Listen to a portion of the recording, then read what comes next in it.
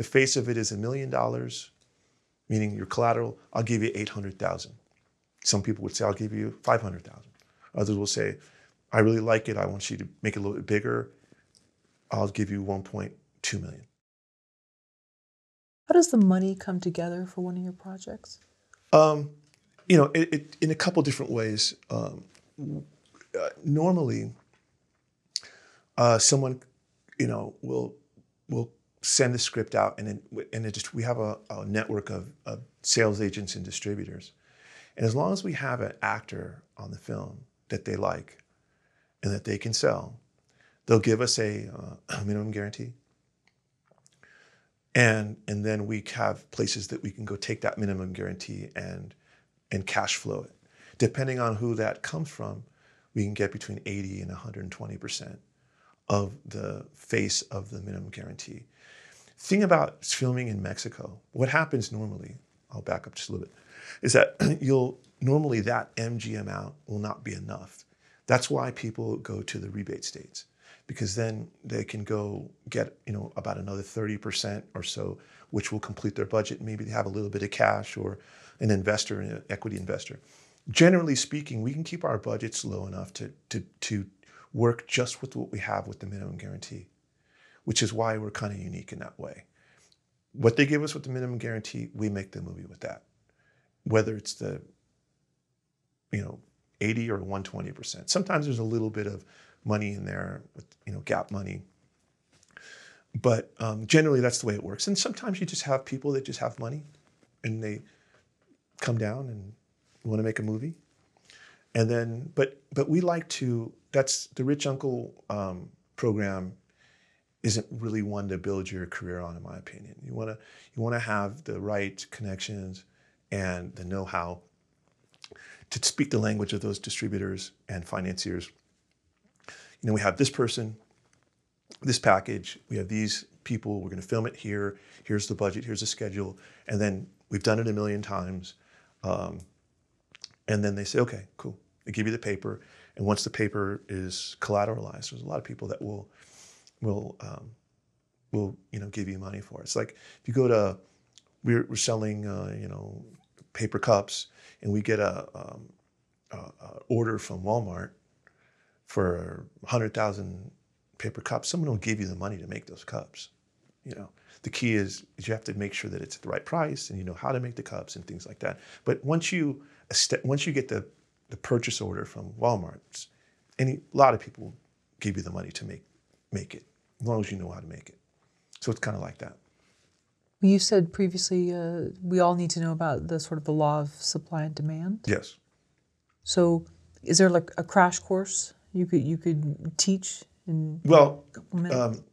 Yeah, I tell that to a lot of people, actors especially, because actors sometimes will say, hey, I'm worth this much money and I want this much money. I'll say, well, I'd love to pay that money, but we're all subject to the laws of supply and demand. And if I go to Germany, Japan, and Italy, and I say I have Joe Blow in my movie, whatever they tell me, I'll give you half of it. Chances are they're going to tell me I'm not going to give you any more money for him or her. And so I have to sell the film. So I understand that your services are your services, but I can't pay you premiums that I can't recoup. This is the laws of supply and demand. And you know, we'd love to make our art and our wonderful films that we have in our minds, that we have thought about and dreamed about making. But at the end of the day, we have to supply what is in demand. And that's the difference, in my opinion, of working a lot and working a little. And it will be, you know, maybe in the end of it, it'll be that, wow, you should have just made 2 great films and not 20 cool films. Maybe that would be if there was an alternate universe. But the path that we've taken is one that looks at what is in demand and helps to figure out a way to supply that demand so that the train keeps moving down the tracks. The enemy of the process is to not be moving. You have to keep moving, even if it's risky, even if every project, and let me tell you, every project is not a good project. Of the 28, 29 projects we've done, everyone has not gone great. There's been, and there's no one else to blame but us or me. And those can be hard to come back from sometimes. But you don't do 28 films and have them all be perfect. It's just not going to happen. The key is keep moving. You keep adding value. You keep making sure that what you provide, in the end, gets finished and is put out into the market. Its success level you really can't help or say too much about. It has a lot of different factors, but make sure that the quality stays very consistent, and people will keep coming back to you to figure out a way to get their films done. So we follow the demand and follow that up with trying to figure out a way to keep the supply as close to what we want as possible, but we're still fall under the same laws of supply and demand. What is the market for your movies, and how do they end up making money? Well, the kind of medium to low budget action movies, the market, it used to be kind of what the AFM market is, American Film Market. It used to be straight to video, streaming. Now it's mostly streaming. When we create the films, we don't make these films right now to be projected. One of the reasons is because some of the best films now are not projected. They're streamed.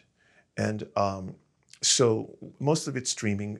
It's coming off of the old school video model, which is a point of sale model.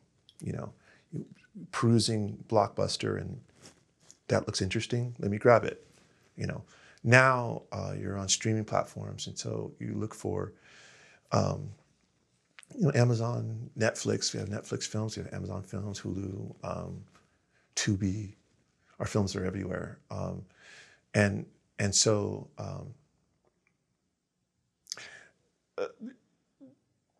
it still comes from the old system, though, which is the Van Damme, Seagal's world of action films, it's formulaic a little bit.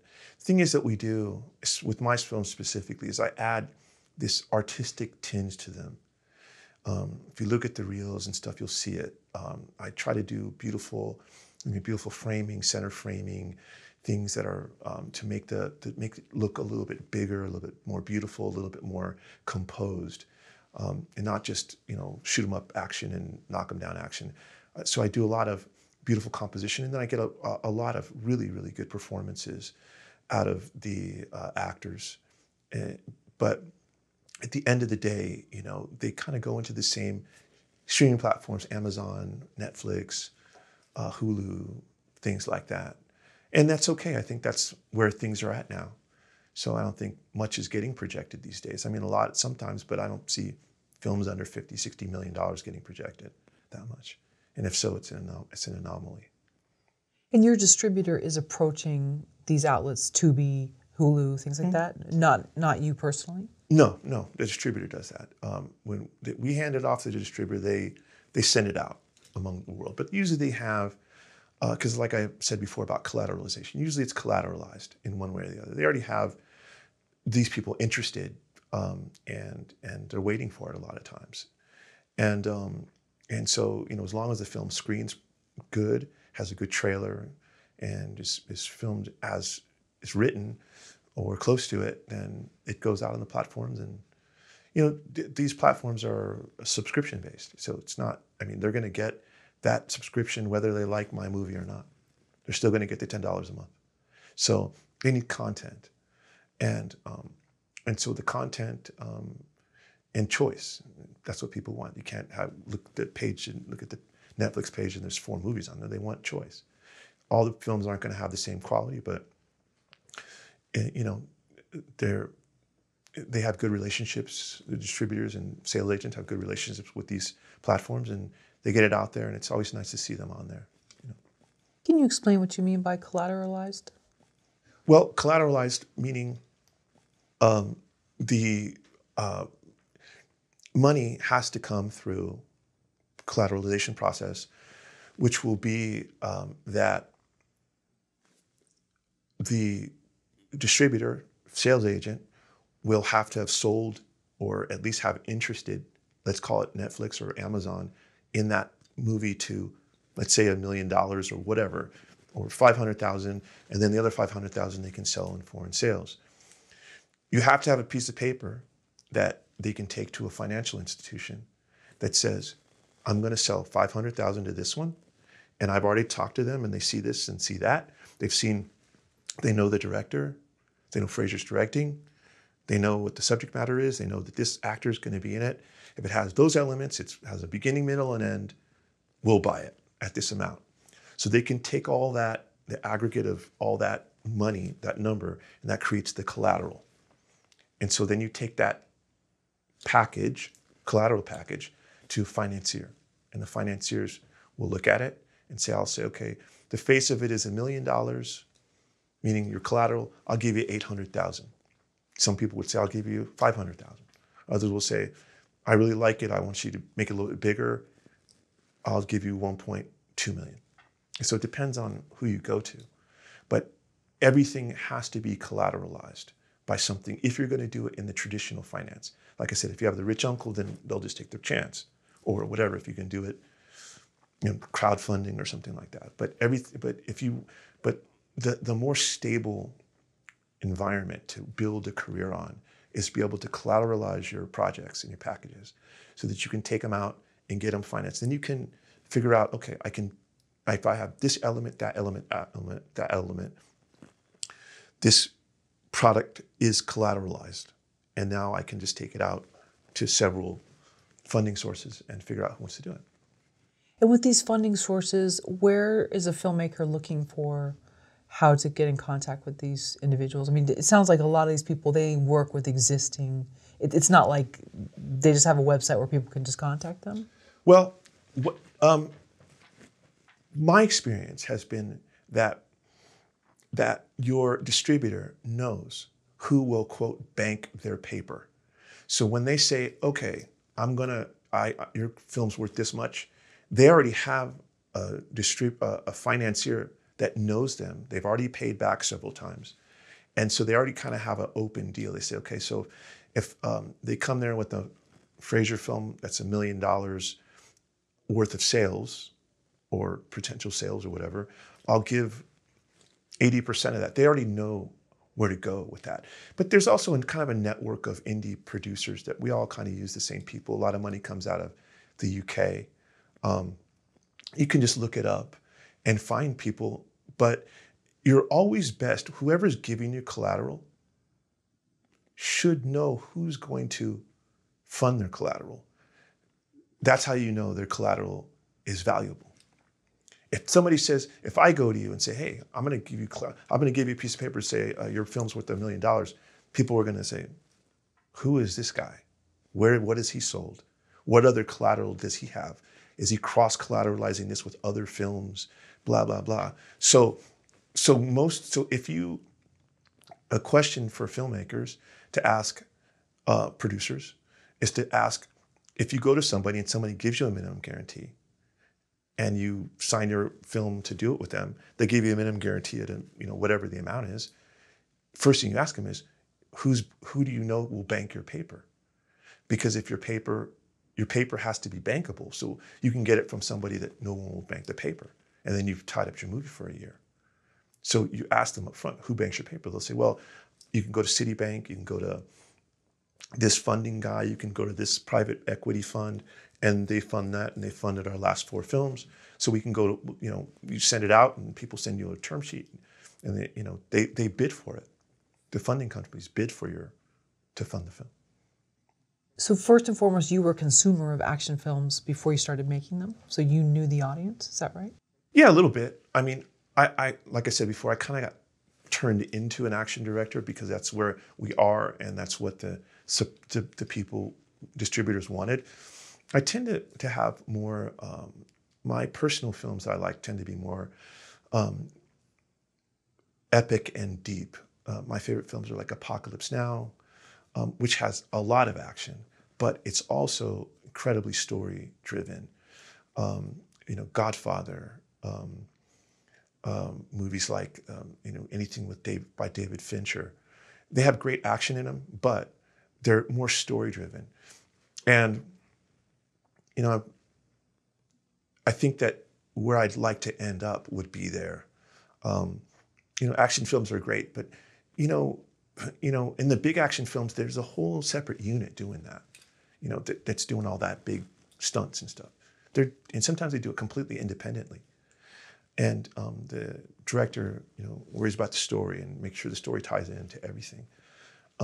So I'd like to do a film with no action, frankly. That would be my, because I've done so many with the action and then cartels and shooting everybody up. I'd like to do one that just had just a story, just a compelling, interesting story that, something like a Sling Blade, where it's just a good story and something that means something and maybe inspires and people can learn something from it and feel good about it and be part of their artistic experience. So, but then I don't want to down action movies. I mean, they've done a lot for me and I've built a career on it so far. And I like doing those too. It's a balance. And so I do, but in the films we do, we sneak that story in, we sneak it in so that it's there, so that that's what keeps that train moving and that trajectory towards more of exactly what I want. I don't want to just capitulate to doing action all the time. Want to create that story in there and the framing and the cinematography and all that stuff so that it's a little bit more than just the average action film, I hope.